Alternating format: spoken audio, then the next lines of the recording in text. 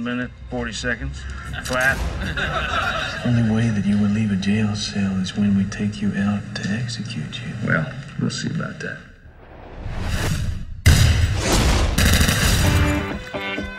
With President Roosevelt's support, I am declaring United States of America's first war on crime. Your task would be to get John Dillinger. Are you up to that task, Agent Purvis? Absolutely, sir.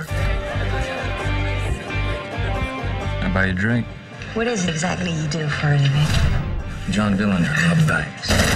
Go to Chicago and make some money. Every time I read about one of your bank jobs, when you give the customers back their money, you crack me up. The whole country thinks you're a goddamn hero. Who gives a damn what the public likes? I do. Where are you going? Anywhere I want. I'm gonna take you with me. All of it now! We're having too good a time today. We ain't thinking about tomorrow.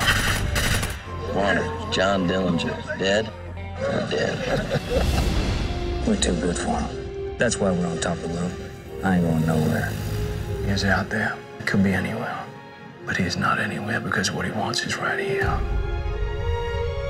Don't come to Chicago, Johnny. I promised I'd look after you, didn't I? Well, then that's what I'm gonna do. Pick up all known Dillinger associates, doctors, family. Where are they? I want to know where they are. I don't know. Where is he?